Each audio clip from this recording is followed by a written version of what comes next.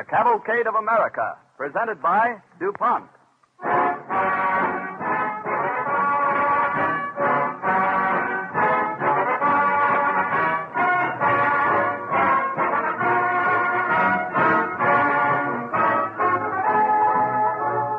In the onward sweep of the Cavalcade of America, progress is marked by the milestones of achievement set up by the persistently inventive minds of our great men of science. One of these, known more by the result of his works than by his name, is the great pioneer chemist and scientific philosopher, Robert Hare. Hare was an industrious research chemist and an earnest scientist. Ideals such as his are summed up today in the words of the DuPont pledge, better things for better living through chemistry.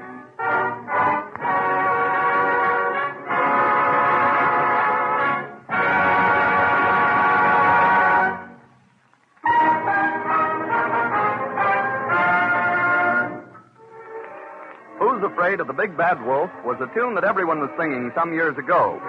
The art of animated drawings has advanced greatly since then, and chemistry has had its share in the improvement. Tomorrow evening, New York views the premiere of the first feature-length animated cartoon, Walt Disney's Snow White and the Seven Dwarfs.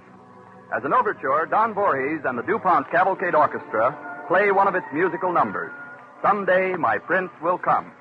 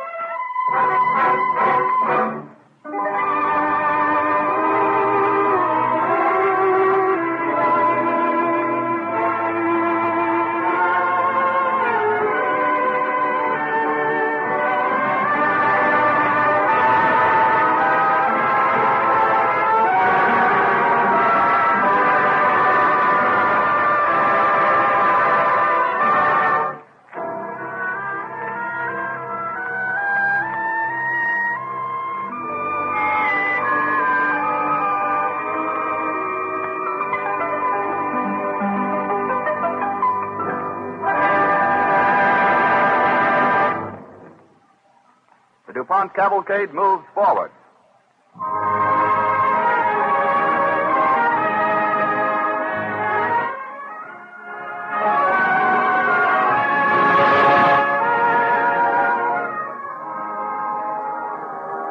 In the year 1781, Robert Hare was born in Philadelphia, Pennsylvania, which was then the nation's capital. His father was a prosperous brewer in the district called the Northern Liberties.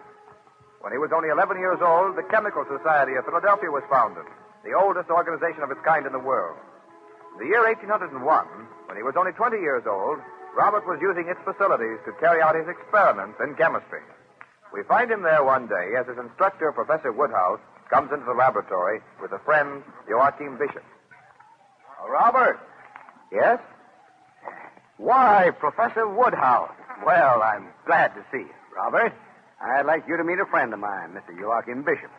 Mr. Robert Hare. How do you do, sir? I've asked Professor Woodhouse to explain your new invention, Mr. Hare, but he thought it would be better if I saw it. Well, I wasn't sure I could explain it. Mr. Bishop is not a scientist, you know. Is this your celebrated blowpipe? Yes. You see, the pure oxygen comes in through here and the hydrogen through here. They mingle in the pipe and make a great heat when they unite in combustion. But I can't understand, Mr. Hare, what value it is, though it is doubtless scientifically interesting and all that. Well, there are a great many things, Mr. Bishop, that chemists would like to experiment with, but they've not been able to get a flame hot enough to work with. Now, perhaps, Robert, if you could give Mr. Bishop a demonstration. I wish you would, Mr. Hare. I'd be quite interested in such an experiment. Certainly, sir. I'd be glad to. I'm always giving myself demonstrations of it because there's still plenty of room for improvement. The blowpipe is better than the elements used in it. I'm convinced I can get a purer hydrogen, and I think if I had a bellows... Bellows? Yes. You see, in order to keep the flame steady at the end of the exit tube, the oxygen and hydrogen must be fed under pressure that is steady and constant. Oh, I see. Will you be good enough, Professor Woodhouse, to touch the opening with that lighted taper when I turn on the two gases? Certainly, Robert. All right. Light it. There. Yeah, it's a pretty steady flame, Robert. So that's the famous octahydrogen blowpipe. Flame isn't very bright, But it's very hot. Hot enough to fuse a refractory metal like platinum. Oh, come now, Mr. Hare. Platinum is not an easy metal to fuse.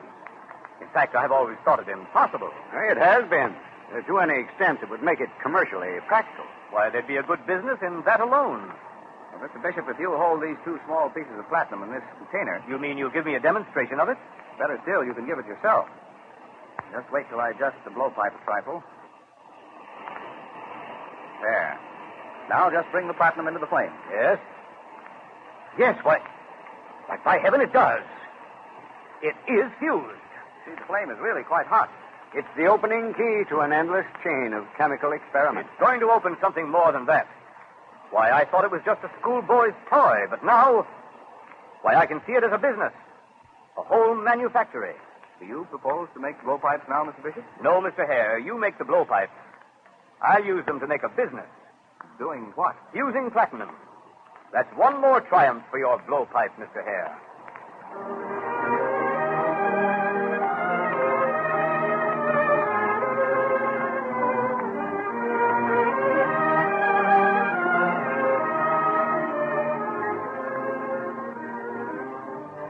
While Hare was improving the qualities of his blowpipe and its two gases, the heat of which fused such hitherto unworkable elements as alumina, silica, lime, magnesia, and so forth, he took up lodgings in a boarding house run by a Mrs. Smith on the southwest corner of Dock and Walnut Streets in Philadelphia. There stayed many of the brilliant and ambitious young men of science who were attracted to Philadelphia as it was the center of scientific research. One evening, a new lodger arrived at Mrs. Smith's from New England. Well, Is it possible to get accommodation here for myself, madam? if you have the proper recommendations, come in. Thank you. I have some letters here. If you look them over, I think you'll be satisfied. I'm not a bad risk. I'll have your luggage taken up, and I'll let you know when your room is ready. Meanwhile, go on in the tap room. The parlor, I used to call it. You'll find a young gentleman there to keep you company. You're very kind. Zebediah, come get this luggage and carry it upstairs. Zebediah, where are you? I hope I'm not intruding, sir. Oh, not at all. Come in, come in. It's a public room, in a manner of speaking. Then it's all right if I sit down? Yes, if you'll do me the honor of having a glass of porter with me. There's one fresh drawn on the table there. I ordered several. We use it here as a table beverage. Thank you. Well, your health, sir. Thank you. And yours.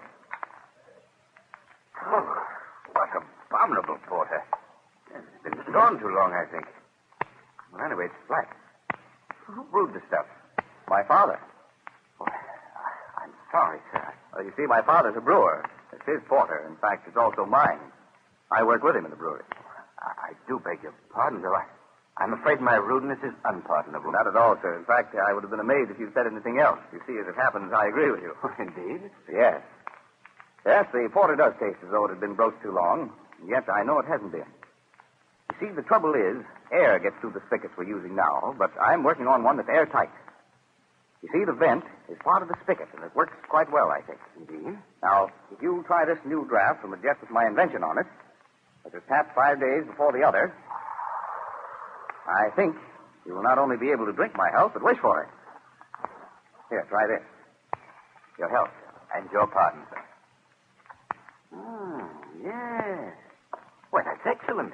It's a good spigot. And it's good porter. I'd like to know the name of the brewer. Robert Hare. Hare? Then your father's the inventor of the oxyhydrogen blowpipe. No, I happen to be the inventor, as you call me. Mr. Hare. Why, this is the best of luck. It is on your account, to make your acquaintance, talk with you, that I'm here in Philadelphia. I am Benjamin Silliman of New Haven. Benjamin Silliman. Why, by coming here, sir, you saved me a journey to New Haven. Why, your interest in science is known to all of us here. Oh, you're most welcome, sir.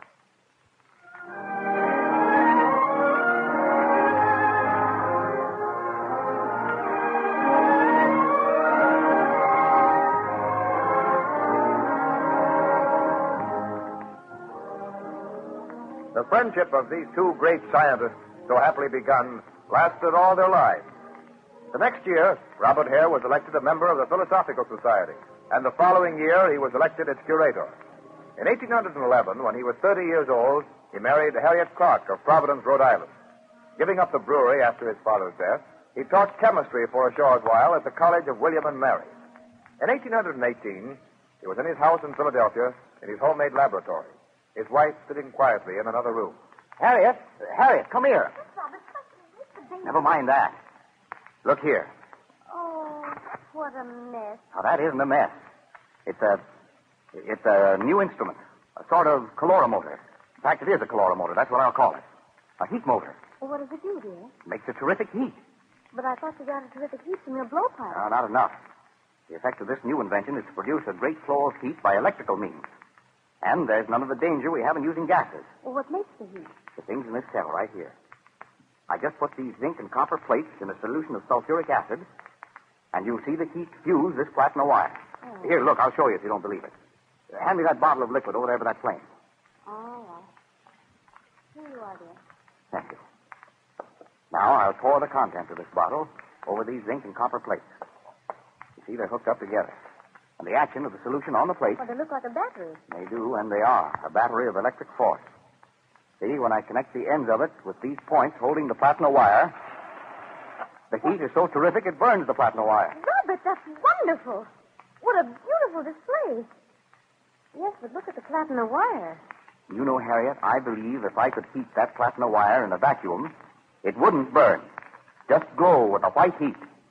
Bright enough to see by from a long distance. It's almost like magic, Harriet, to think. I just pour sulfuric acid solution over those plates. But, my dear, you didn't do anything of the kind. What? Well, I certainly did. The contents of the bottle you handed That me. bottle didn't have acid in it. What? Well, look how it's marked. It says alkaline solution. Something else I can't understand. Harriet, let me taste that. What? It is alkaline. So weak it's barely sensible to the taste, and yet you saw it produce a white heat when I used it in the battery. Yes, sir. Robert, if you didn't know what you were doing, well, what importance is it? I don't know. But, Harriet, there is one thing we're sure of in science. What's that? Nothing that's learned is lost. I may never know what that experiment means, but someday someone will.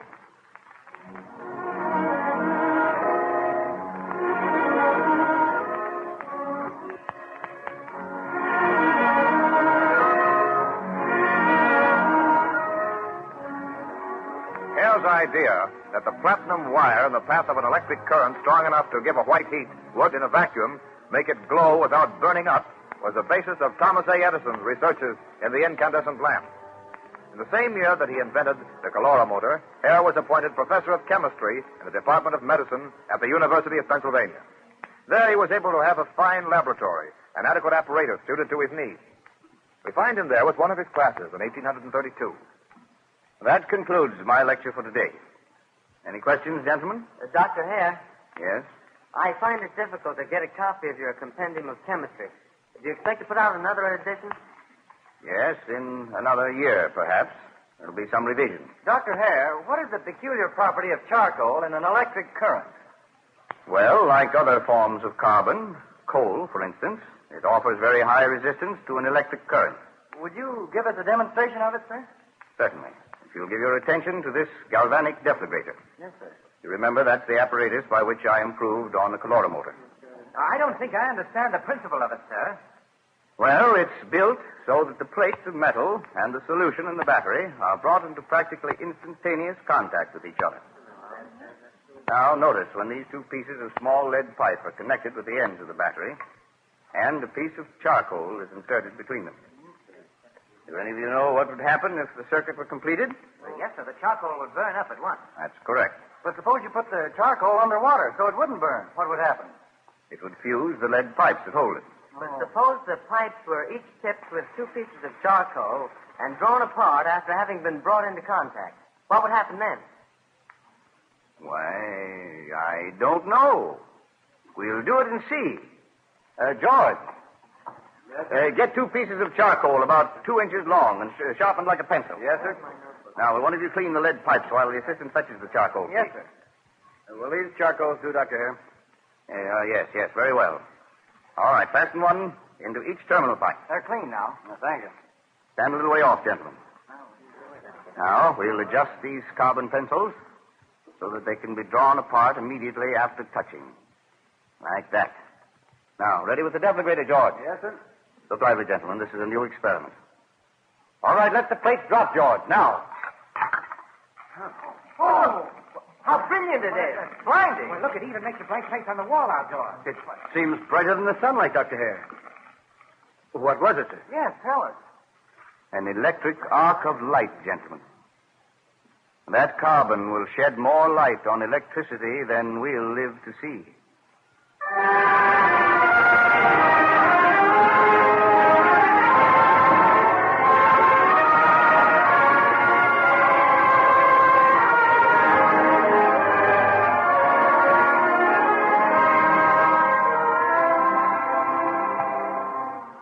In 1839, Robert Hare invented the first real electric furnace, which was deflagration in vacuo.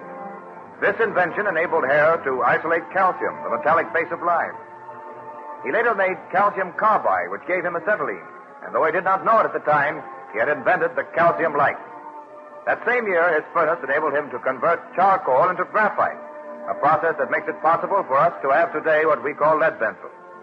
At last, in 1848, the year after his retirement from teaching, Hare and his wife make a visit they have long looked forward to. A visit to his old colleague, Benjamin Silliman, in New Haven. Oh, boy. Oh, steady there. Steady. And better wait, mister, till I stand by the head. We'll be careful, driver. You take my hand here. It's an easy step, Robert. My, what a nice house the Sillimans have. Yes. I can hardly believe I'm going to see him again. It's been such a long, long time. Welcome, Doctor. Hello, Silliman. This is my wife. How do you do, Miss? How do you do, sir? My arm? Thank you. I hope you had a comfortable journey. Come in, sir. Come in. That door is to my study. You can rest a moment if you wish before unpacking. Thank you. How nice. Your son Benjamin here? Oh, he's gone to the printer for the last proofs of my journal. I wanted you to see them.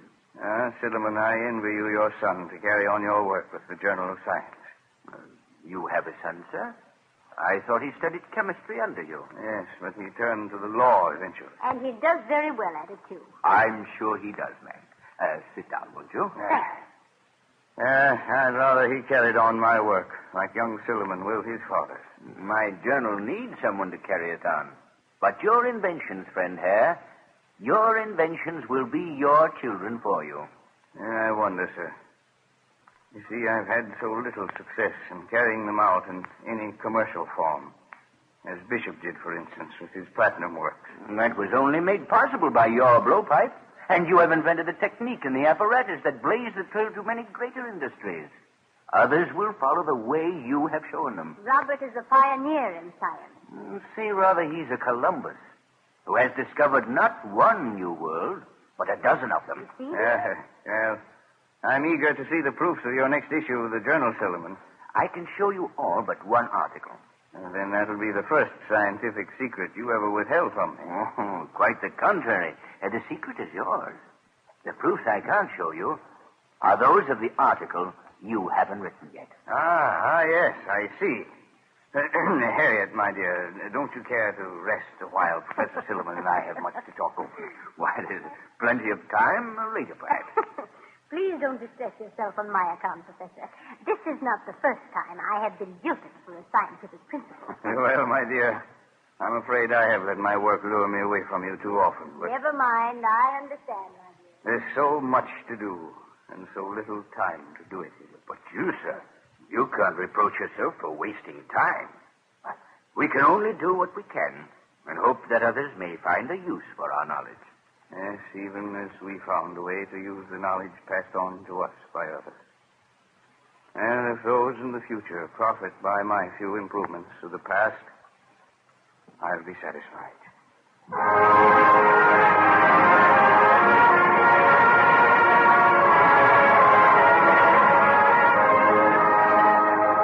The great and important discoveries of Robert Hare laid the foundations of many great industries that flourish in America today. With his blowpipe and electric heat, he blazed great trails that others were later to make great scientific highways. It was not for him to perfect the machinery for commercializing his discoveries. That was work enough for many others. It was for Robert Hare to find the way, to reveal the technique. This first great electrochemist anticipated Faraday and inspired Edison. DuPont is proud to salute this unselfish scientist as a worthy pioneer in the Cavalcade of America.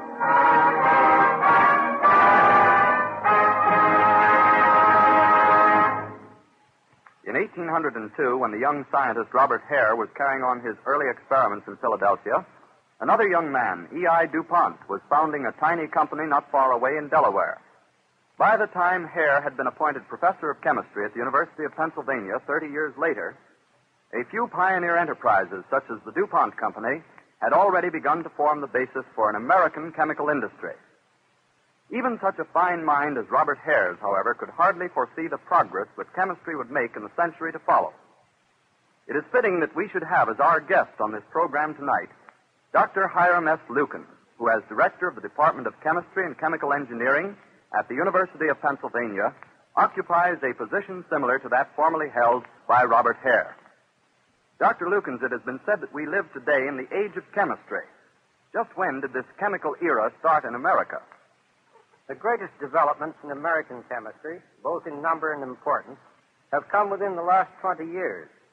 Of course, the foundations were laid early in the nation's history by such research workers as Robert Hare and by our pioneer industries. When Hare taught chemistry at the University of Pennsylvania, he had only a handful of students.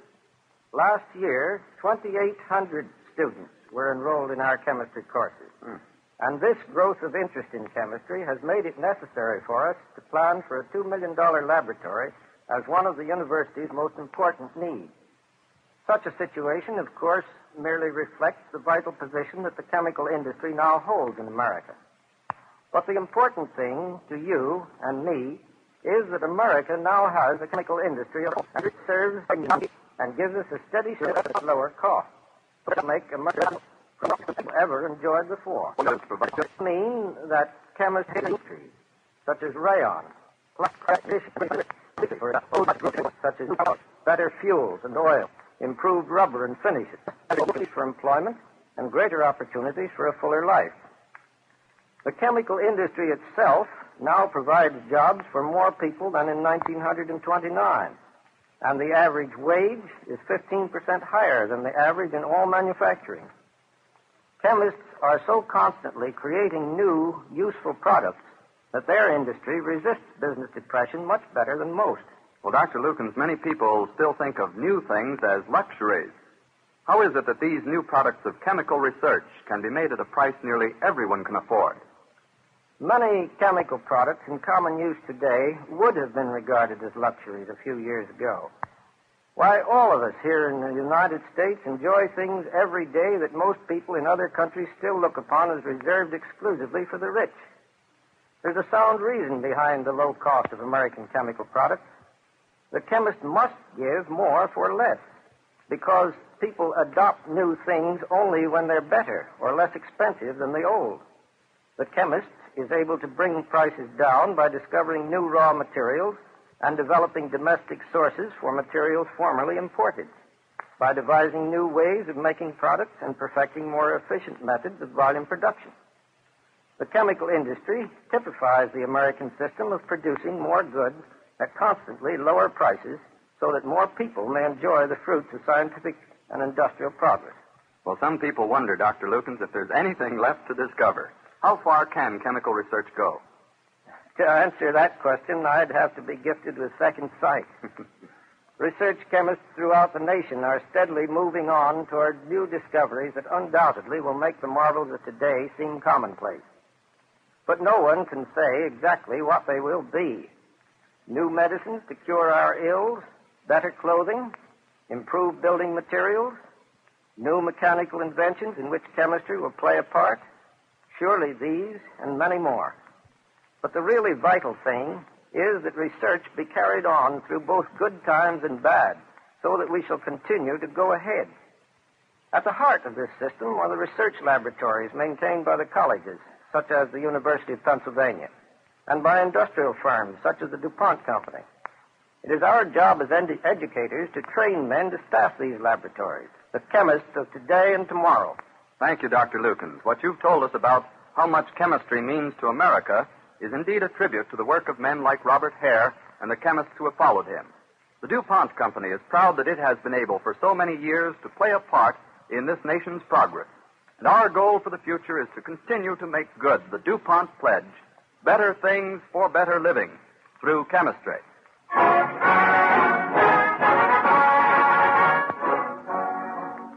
The Big Brothers, the story of a great humanitarian movement, will be the subject of our broadcast when next week at the same time, DuPont again presents the Cavalcade of America. This is the Columbia Broadcasting System.